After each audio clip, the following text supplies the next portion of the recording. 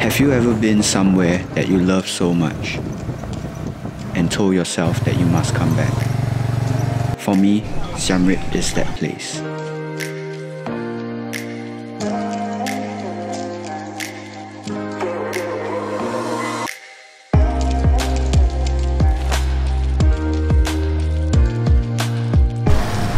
We're back in Siem Reap and it really feels good to be back. It really does. Oh man.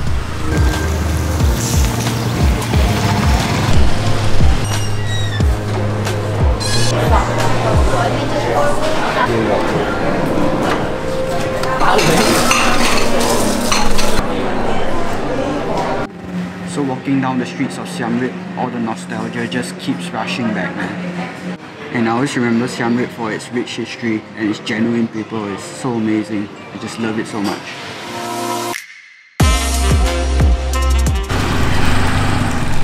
So that was my first time vlogging in a cafe.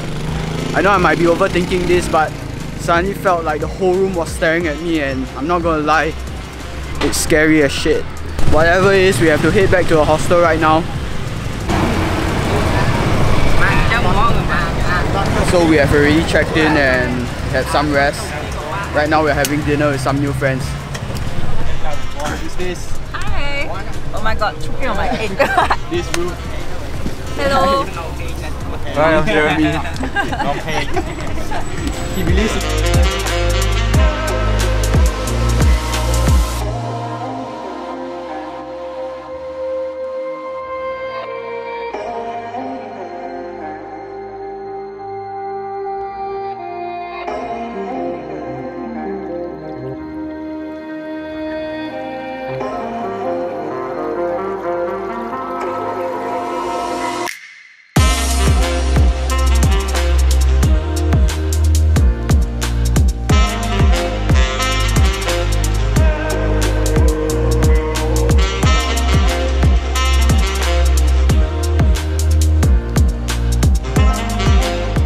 So my biggest worry coming here is that, you know how sometimes you come back to a certain place and the place loses its touch, its charm, and I don't want it to happen here, because in my head, in my memory is that Cambodia, especially Siem Reap, has been so mind-blowing, and I don't want that to change.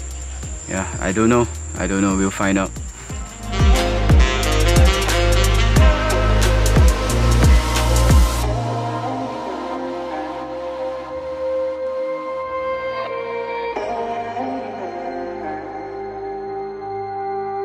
Missing.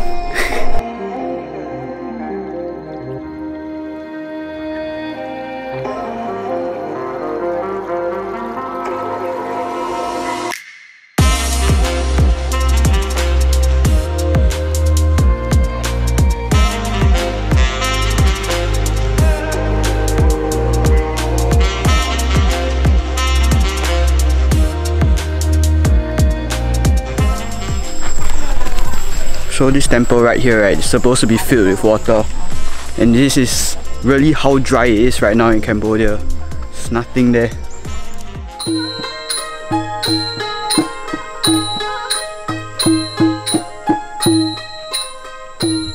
So actually a lot of stuff are being restored around the Angkor Park, but considering the intention behind the building during the earlier days, actually it's really marvelous how they actually did it. So to me, Cambodia will always remain as one of the world's architectural wonder.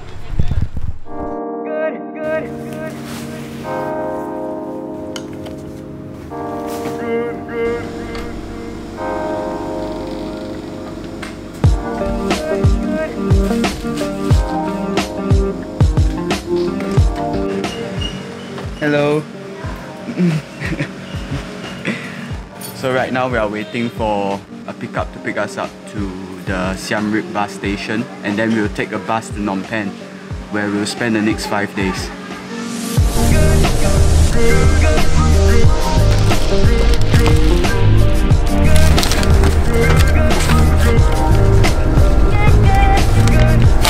Thank you. Thank you.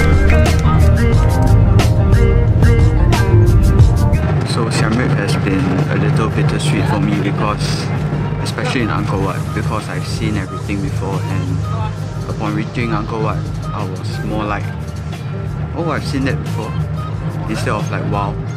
So yeah, there was no more element of surprise for me. I'm not saying that it's not good.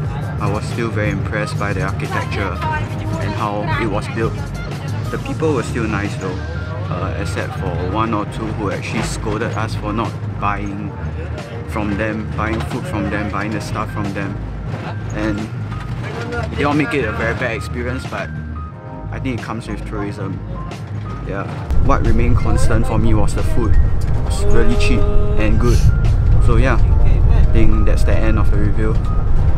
See you in Phnom Penh.